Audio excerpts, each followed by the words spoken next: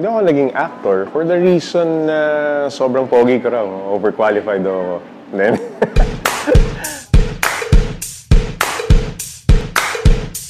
hello, I'm Jay Taruc. I'm an AD Mass Communications, major in broadcasting. Graduate ako 1993. Before, I wanted to become a dentist. Napasok ako sa CEU kasi I had friends. Nag-uusap-usap kami about which course to take. Sige, dentistry tayo. Nung nasa CEU na ako, parang na-realize ko, wala dito yung puso ko. So, I decided to shift courses.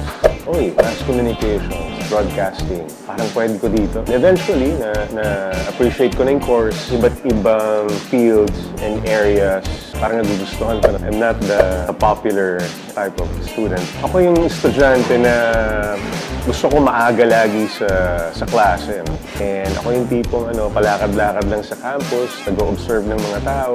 I'm the silent type. I always look at, what's happening around me. I talk to the janitors there. I talk to the security guards. I had a bit of experience sa theater also. Nagkaroon ng opportunity to produce a presentation. My career started sa broadcasting industry. Someone offered me a job. Kung saan ako nag-OJT sa RPN9, nagtrabaho ko for 9 months. And then the opportunity came. Nagta-transition yung isang news magazine show sa GMA.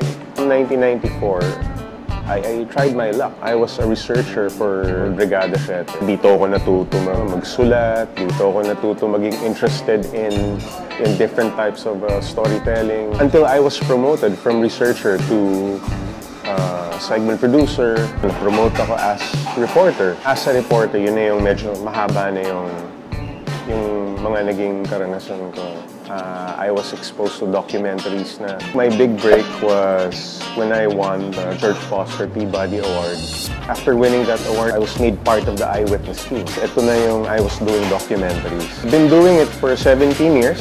And nandito pa rin ako. Dumating dun sa point na parang it's about time to produce a show. Motorcycle Diaries is basically a travel documentary. And I did that for 6 years. Halos 2 dekada na akong rider. Nakita ko na ang patuloy na pagdami ng mga nagmomotorsiklo sa lansangan. Ang natutunan ko, responsibilidad at disiplina ang dapat umarangkada. Ito na yung ginagawa ko, Ride PH with Jay Taruc. A motorcycle magazine show which has road safety advocacy. So you have to be sure kung ano talagang gusto mong gawin. Now, they look into your ano ba yung kaya mong gawin. So, I think if you develop that, yung interest mo, saan ka ba interesado, expose yourself a lot. Pag nalaman mo na sa sarili mo, you have to develop it.